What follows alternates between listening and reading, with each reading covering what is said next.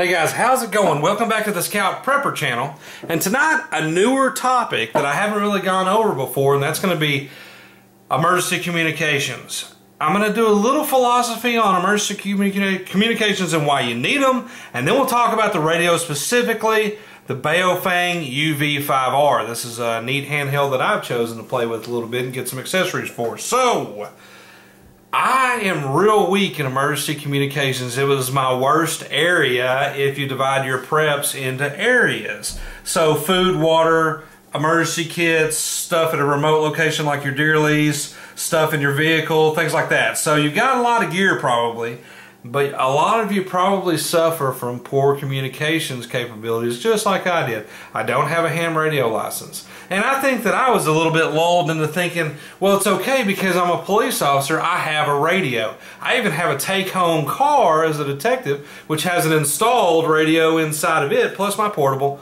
on my belt. But the deal is, remember that if you're a police officer, that's just going to be to talk to your local or your area, regional police channels. It's not going to be to talk to your buddies. It's not going to be to talk to the family channels or anything like that, or any custom repeaters or out of your county or what have you in most cases. In a lot of cases, that's just going to be your local law enforcement use because that's exactly why they gave it to you.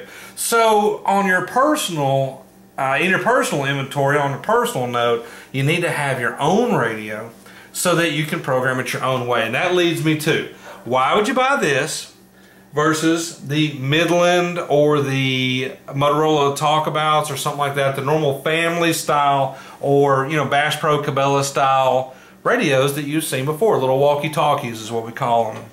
That was the question that Taz, who you've seen on some of my other stuff, asked me. Why would you need this versus one of the Motorola Talkabouts? Well, I have the Motorola Talkabouts. As a matter of fact, I have a real nice upper end pair, I think the 355s, in camo, and they stay at my deer lease in my little cabin with my brother that I hunt with my brother, my son, my daughter, and they stay up there. When we get up to the cabin, we plug them in to make sure they stay charged, and we use them all the time. And of course, they're rated at 35 miles, and that really translates to about 1 mile, maybe 2. So those are neat. They talk on the FRS and GMRS bands. And GMRS goes a little farther than FRS, but you're supposed to only use GMRS if you have a license and this and that. And I'm not going to get into the specifics. You look it up. The family radios, realistically, everybody uses those channels and nobody really cares. So, if you have a radio like this, which are only about $35 on Amazon.com, now you can program in the FRS, GMRS channels like you had on the Motorola's, the little walkie-talkies. And you could add some law enforcement channels, maybe listen only, especially for the civilian, you know, listen only so that you can hear what's going on in an emergency, in a hurricane, a tornado, a bad accident, some type of grass fire in the area, what have you. In your local emergency, you could listen into your local law enforcement, and you can customize it even further. Because you're a prepper, you can put in stuff like repeaters from between your home and your deer lease or your office or the remote location that you travel to all the time or what have you, so that now you have some communications even when you're in your different plans or the different areas you go to in case of an emergency, like a broken down vehicle or what have you. There are other communications networks. If you're a ham radio operator, by the way, you need to be to start using some of those ham channels, but if you're a ham radio operator, these days you can take the test pretty easily. Study online, take it online. You can get onto some of those ham radio communications networks. There's stuff geared for preppers. There's stuff geared for local clubs and regional clubs. And you can get out to it if you can hit repeaters a lot of times on your portables. And of course, if you get into this, you may get hooked and get into base stations, a radio installed in your car and all those good things. And I'm talking about a ham radio. So with this dual band UHF, VHF radio, you can now customize it to include FRS, GMRS, law enforcement and emergency services for listening capabilities, and again, other farther off law enforcement emergency services or repeaters or custom channels that your group is designated to use. So that's the beauty of these. You can program it. Now, not necessarily going to program it on this video because it's terrible to program this radio just a side note, as in the radio form, to just use this keypad and these menu buttons is a horrific event. You will throw this in the trash. It is much easier to do with some free software that exists on the web. I can't remember the name of it too, guys, and I'm sorry about that. I don't have a laptop with me tonight, but I think it was like Spark or something. All I did is I searched on YouTube Baofeng UV-5R programming. In one of the first few videos, the guy shows the free software. You also have to buy a cable for $7.95, which I did when I bought this, and that gives you the ability to hook this to your computer. You have to install the cable because it's a new driver for the cable. Then you download the software and pick the radio model you have, and you program it in more of a spreadsheet, lines and rows, columns. Okay, and that's much easier. And you can set a lot of the custom options like talk, no talk, you know, receive only, or receive and transmit. So again, that you can customize some of the law enforcement stuff, because you do not want to hit the button and accidentally talk on a law enforcement channel, especially, you know, if you're a civilian or if you're law enforcement and have no immediate purpose. It's an embarrassment and everybody's going to laugh at you for talking on the radio. So that's some of the background. On the UV-5R, it actually comes with this battery, which makes it just the standard length of the radio, not the extended battery. It comes with the box with the charger, and the charger is a desktop style charger, a cradle. You just lay it in there and it plugs in AC. I bought for $7, or excuse me, for $5, $5.95.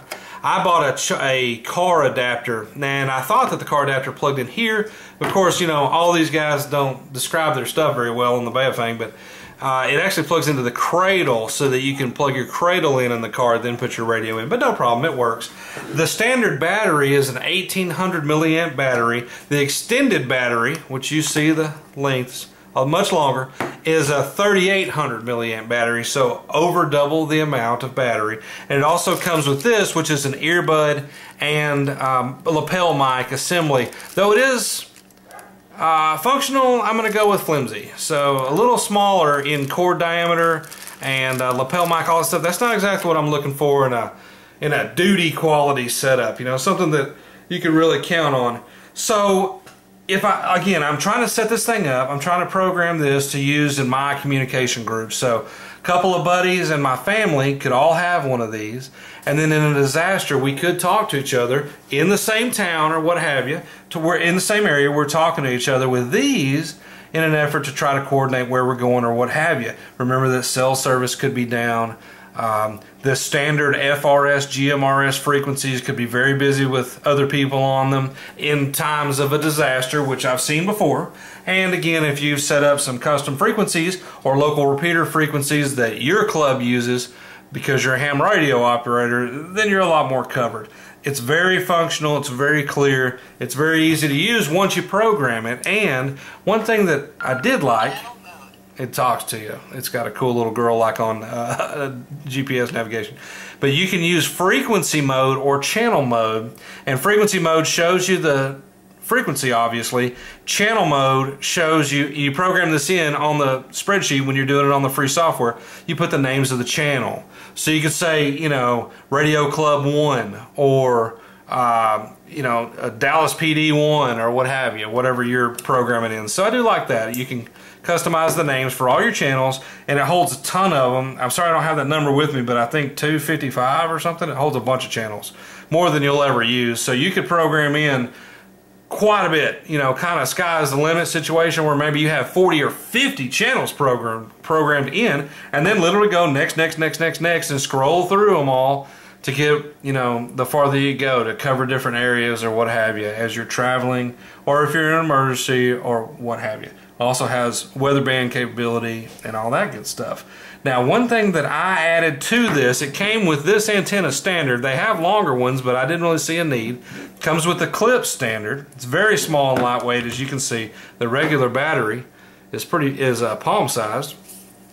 My thought here is I'm going to keep this battery in my get home bag, my vehicle bag, with the radio, because if I run out of my big battery, I could swap this in if it's charged. And I'll show you real quick. I'll move a couple things around. I did bring in the old Rush 72 from 511 to kind of show you how I rigged it to carry this, because remember, you can't just have it turned off in your bag. You have to be able to operate this, and I wanted to be able to operate it while I have my backpack on, just like you would if you're a police officer. You can use your radio from your belt or what have you, but of course you can't have that on when you have on a backpack that has a waist belt. So move this stuff aside, and here's what I did. I bought a 511, and I think it was $15. A 511 radio pouch. Okay, right there. And it won't zoom out anymore, but there it is, the 511 radio pouch. It's no top. It's got the bungee cord retention, which can be adjusted here and adjusted here. This is a Velcro field, as you see. And it's MOLLE capable. You see it's on the 511 Rush 72 on the side, beside my water bottle. And the radio just goes in here. And I think it was $15. So I use this mic, and the reason is I want to, this is more police style, and this is a lot more robust. Police and military are used to stuff like this versus this little flimsy lapel mic and stuff. Number one, it's a lot thicker cord. It's a curly cord, and this can attach with the clip that's included to my strap. So this goes to my strap on my left side. Why on my left side? Because I'm right-handed. That means if I have my handgun or my rifle shouldered in my right hand or on my right shoulder, the mic isn't interfering with it. Remember, if this was on my right shoulder, I couldn't shoulder my rifle. So I don't have anything on my right shoulder strap or on my right shoulder of my chest rig or anything like that. And again, this whole setup could be adapted to a chest rig, could be adapted to a belt pouch, could be adapted to inside of a jacket system, whatever you're needing, you know, or it's in your vehicle, it's in your console, and you pull it out with the external mic on or off. I loop the cord through the backpack. See the MOLLE straps? It goes across the top, MOLLE strap down into the belt pouch, the MOLLE pouch. So that way it runs over the top without getting tangled up or anything. As you see, it's just looped through the different MOLLE straps which are already on the pack, and it's on my left side, so you can talk. Now, one little thing to look for.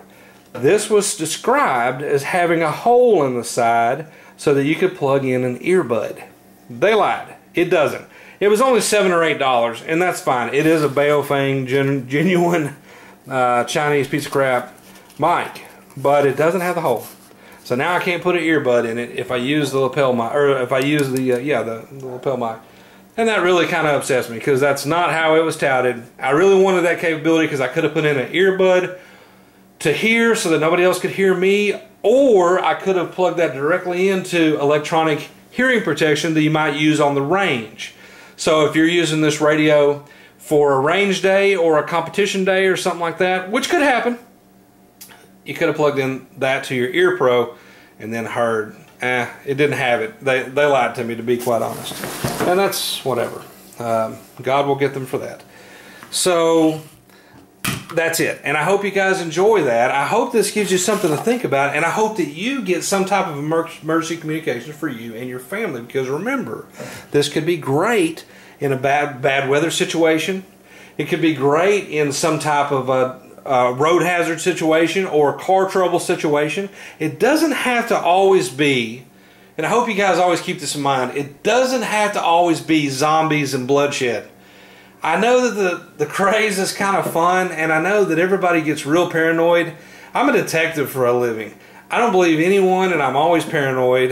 But the prepping makes everything worse. So don't get into that mindset. Remember that this is most likely going to help you through a daily emergency that's just occurring to you or your family or your neighborhood.